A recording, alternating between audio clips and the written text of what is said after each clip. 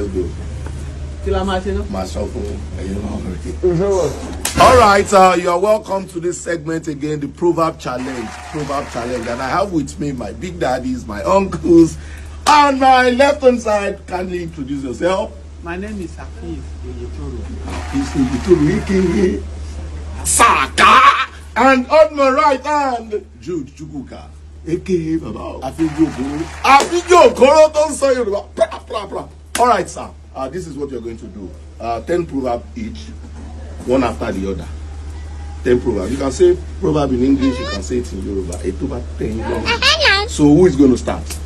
I'll give him the honor. All right. Let's start from you, sir. Number 1, from you, sir. 1. Emu aja ti tutu koye to mu. 1.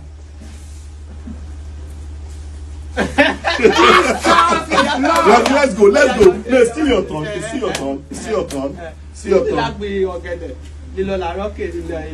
Benny, that's 2-1.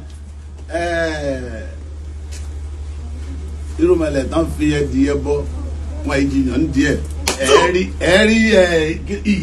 Tutu. Ase kiki, yeah. Eriko without that one. Abose ho. 3-2. Any abata camera to pa. Ologun ma de tan na wo. 3-3. Òwe náà máa ó wá ń sábà ẹ̀ lórí lẹ́yìn. Ìgbà tó ti dé level competition báyìí.